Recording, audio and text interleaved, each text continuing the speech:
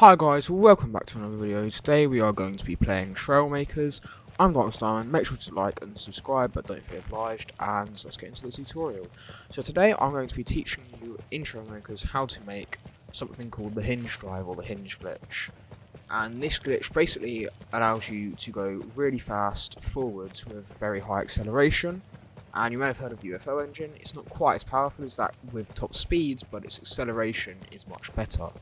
And the way we're going to do this is we're going to go into build mode, quite obviously. Then we are going to get these little things, and these are what is going to allow us to do the glitch. Now, the most efficient way to do this glitch, some people will tell you to do like 4 of these in a line, place them on top of each other like this, and then do something like this, where you do another 2 there. Don't do that, that is not the best way to do it. So the best way I've found to do it, by my invention, which goes around about 4,000 something kilometers an hour if you put it at its max speed and get a good launch, because this thing doesn't always get the best launch you possibly can get, because it's all done through the hinges, and the hinges are not reliable when you're doing this glitch, but they should be consistent enough that you won't like break down randomly and stuff like that. You'll just like maybe have a little pull in one direction. Anyway, the most efficient way I found to do this is if you get these hinges. Then what we're going to do is we're going to get whatever side is on the right, so in this case the red side, and set that to RT. And then we're not going to set this, because if you do that, then what I'm going to show you later will basically make the invention implode. Now we're going to set the speed to the maximum possible, set the steering help to nothing, so that the faster you go, it will still go at the same speed, as in like it will still accelerate as fast if you're going at a higher speed. And we're going to set this angle to whatever you want. So the way the angle works is the higher the angle, the more speed you'll have, but the less consistent it will be. So I have a 90-degree angle on these hinges. What will happen is a lot of the time when I launch it, one side is going to be different to the other, and it's going to pull you in that direction. However, the lower angle you have, the less speed you will get, but also the more consistent it will be, because the less it can pull in one direction if that is uneven. So you're going to set this angle to whatever you want. I'm going to personally set it to around about 40. My best invention doesn't use that angle, but just for this tutorial I will say 40, because I'm not going to share my best invention, quite obviously, because it's first in the air race. If you really want it, I might show you the second best version of it, and just leave a comment, I guess, if you want to see that. Anyway, what we're going to do, we're going to use settings similar to these. So say the green side was over here, you put that as RT, and then we're going to put 6 of these in a row. So that's 5 and then 6. 1, 2, 3, 4, 5, 6. Then we're going to put another row on top of these. Then we're going to copy these again, rotate them twice so that they're like this, and put a 2 by 2 gap in between. Now what you should see is these pull that way, and these pull that way, so they're pulling in opposite directions, and that's what you want. Now this alone will not be enough. However, what I'm going to show you now is how to get them to work properly. So we're going to get a 2x4 on the back of here, another 2x4 here, and then we're going to get 2 1x2s, because there is no 2x2 block for some reason. Then we're going to do the same on the other side. We're going to do this. So now these should be identical on both sides. Now, one big thing with this glitch, you need to make sure that these blocks on the ends of the hinges which actually turn need to not touch the main build, because otherwise it will just get really glitchy and not in a way you want. So then what we're going to do is we're going to get any seat you want. So I'm just going to use the cockpit because it looks quite nice, especially for an aeroplane and stuff like that. Then what we're going to do is we're going to set up a stabilization system. So the way I create my hinge glitch planes, because they're quite unstable in the roll, I will create a very strong roll stabilizer and then use yaw instead of roll, because that way it's a lot more stable, in my opinion. So what we're going to do, I'm going to get 2 more 2x1s and place them here.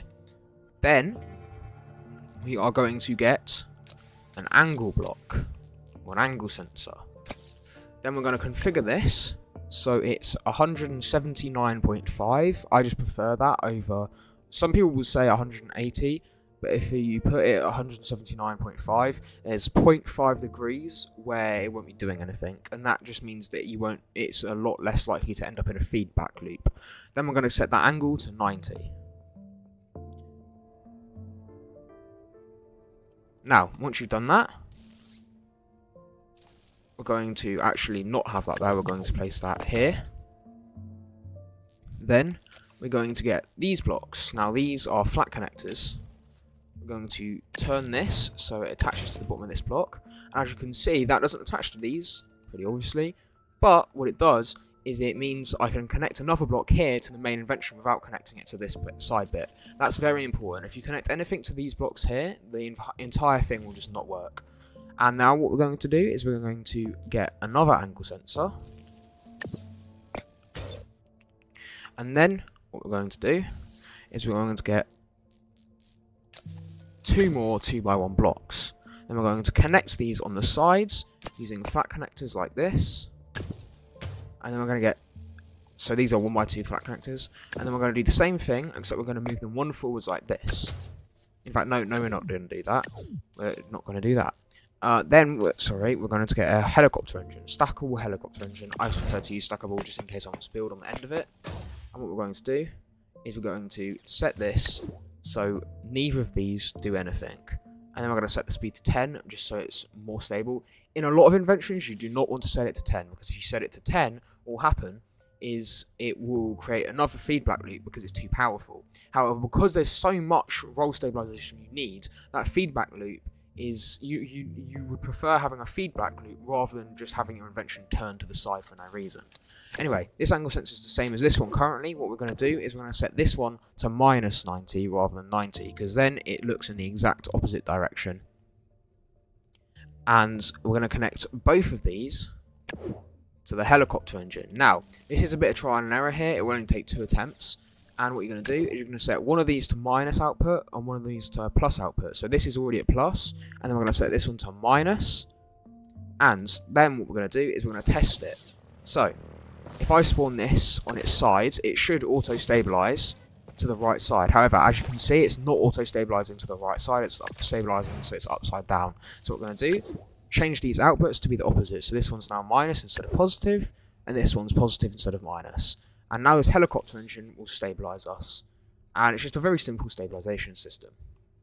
Now, here comes the part where we get it to actually work, because at the moment, if I do this, as you can see, it's not very fun, is it? You're just going to end up spinning. So this is how you get the glitch to actually do forward momentum. So what you do, you're going to get good old flat connectors, because flat connectors are the best, as everyone knows. You're going to put one on the bottom of this, like this. However, I'm actually going to use a 4, because I just prefer them, because we're going to do quite far away. So you want to put it on the very end of here. You can put it one block in, but I just prefer to put it on the very ends.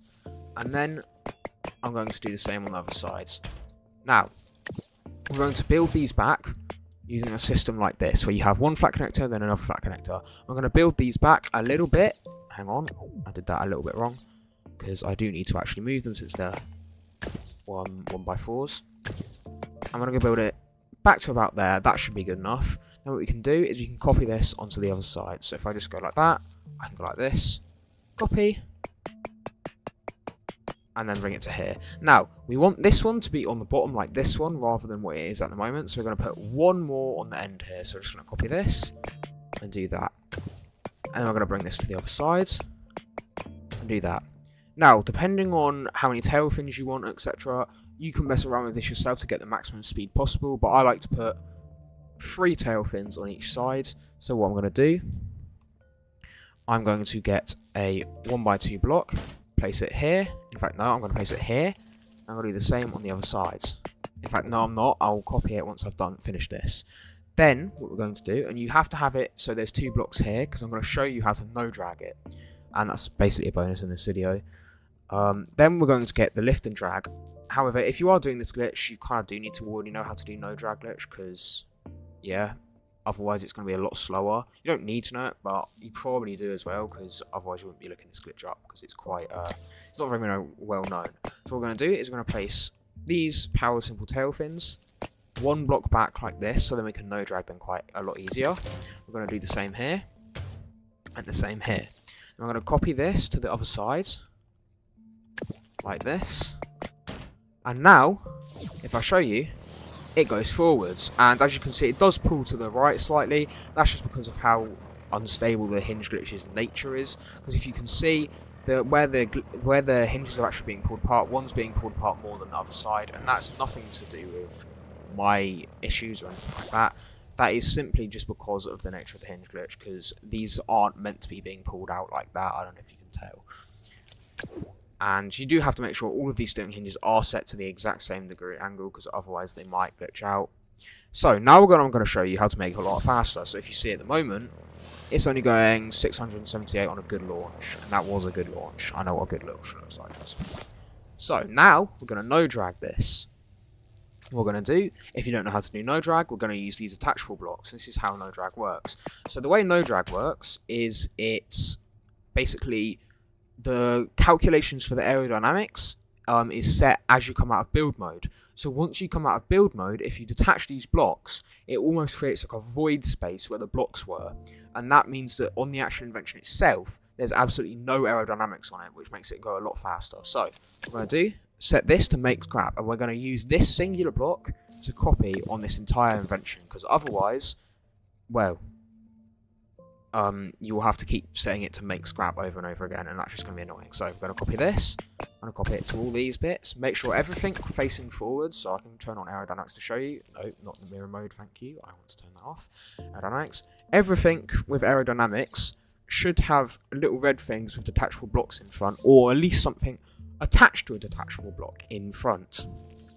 Now what we're going to do, we're going to fix this cockpit, because as you can see it's got green lines. We don't want those green lines. It would normally be good if we weren't no dragging it. We want everything to have to be no dragged, and this isn't no dragged on this one spot here.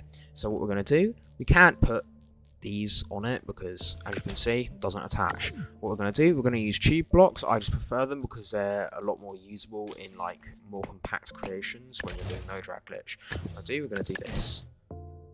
Now once you've got that set up, we're going to get these 1x1 tube pieces. I'm just going to copy them like this. And as you can see, this cockpit no longer has the drag, it's these. And these are connected to detachable blocks and not the main invention. So if I attach them, that entire cockpit now has no drag on it. We need to fix this bit here too. So the way I would normally do this is I would just get a detachable block and place it in there like this. Because the detachable blocks, it doesn't matter if they are attached onto the sides of these, because you detach them before you take off anyway. So then what we're going to do is set these to make scrap as well, because I didn't copy it.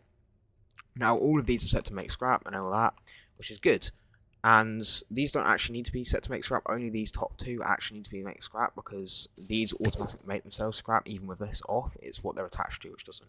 Now for the last thing to no drag, everything in the front's no dragged, we want to no drag this, and the way we're going to do that, we're going to do the same thing as before. We're going to get these detachable blocks, we're going to go here, we're going to make scrap, we're going to go like this, and you want to make sure that there's absolutely zero green lines on these tail fins. We're going to do the same here and the same here, and now we can copy that to the other side. And once every single aerodynamic line in the build mode, by turning on this feature under advanced aerodynamics, once everything is either red because of a detachable block or a different colour because of something attached to a detachable block is done, what we're going to do, we're going to go out of build mode, and that's fully no drag now. So it's going about 670 kilometers an hour before, if I remember correctly. Now if we attach these blocks, it looks exactly the same as before, but it's no dragged. And now if I take off, as you can see, that was a really bad launch, so I'll just take off again. One sec. And now as you can see, it goes a lot faster. Now this isn't fully stabilized. I actually don't know why it's not fully stabilized. I think I made a small mistake, and that's because of those no drag blocks I placed in the center. So we just quickly fix that. These little no drag blocks are stopping these from actually going and doing what. So actually you need to not do that. You need to find a different way where they're not connected to the sides, because apparently even when you delete them it glitches out, and that's just a weird quirk with the hinge glitch, I guess. So the way we're going to do this is we're going to use tube pieces again, you guessed it. And this time I'm going to place these on top like this, And this isn't no dragging anything on its own, but then we can use the tube pieces to go down there without attaching to the actual hinge blocks. So, on conclusion, these hinge pieces have to be attached to absolutely nothing other than the tail fins, because otherwise it will just completely glitch out. So, now we're going to go down to the tube pieces. We're going to get the tube elbows again. We're going to go like this, we're going to go like this. And then, I believe it's a 1x3 gap. Let me just check. That's a 1x4 gap. So we'll get the 1x4 tube, go like this, bring it up, go down, and now that's fully no drag without being attached to the hinge sides. Now when we no drag it, it goes forwards, and as you can see, it's well over double the speed. And although it doesn't have as high of a top speed as the UFO engine, it does accelerate much faster, and you can make much better versions of this glitch as well if you want to.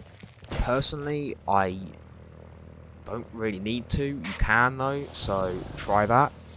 And as you can see, as I just shown, it is, due to the hinges, unreliable in terms of top speed, because last time it was 1,400, this time it's 1,200. Actually, because of the nature of the glitch, you can't really stop that. However, as you can see, it does work.